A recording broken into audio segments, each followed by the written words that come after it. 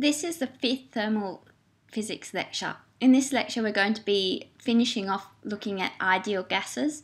We'll be considering adiabatic processes, and then we'll be going over a few definitions. Actually, we're going to look at textbook sections 19.9 and 19.2. We're also going to have a quick look at how combustion engines work. This is not accessible. So first of all, just a quick recap of the ideas from the last lecture. We saw that for a gas, dW is equal to minus PdV. This is the differential form of the work equation. We can integrate it and we see that work is negative the area under the curve on the PV graph.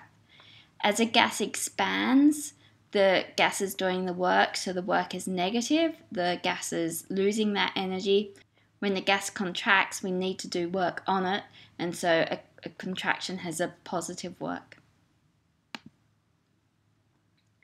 We saw that heat added to a system to get from a state with VI, PI and TI, so those are the initial volume, pressure and temperature, to a state with final volume, pressure and temperature VF, PF and TF changes depending on the path we take. So there's not a fixed amount of heat involved in getting from one state to another. It depends on how we get between the states.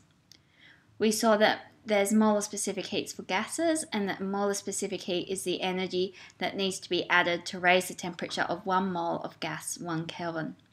And these are given for constant volume and constant pressure processes.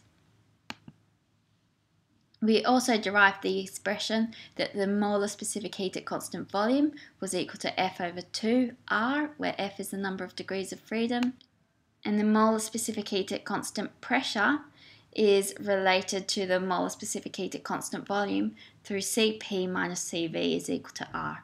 These formulas are given to you on the formula sheet. Okay, on to new material. Adiabatic processes. An adiabatic process is one in which no energy enters or leaves the system as heat. So Q is equal to 0. So in reality, the way that we can do this is we can have a really well insulated container so that heat cannot pass easily through the walls, such as a thermos. The other way to do it is to perform a process quickly. It takes time for heat to flow from a hot body to a cold body, so if we perform a process very quickly, there is no time for the heat to flow. So for adiabatic processes, by definition, Q is equal to 0, so our first law of thermodynamics tells us that the change in the internal energy is equal to the work done on the system. So this is just an interesting example to consider, adiabatic free expansion. Imagine that we could concentrate all the molecules inside a piston into the lower half of the piston.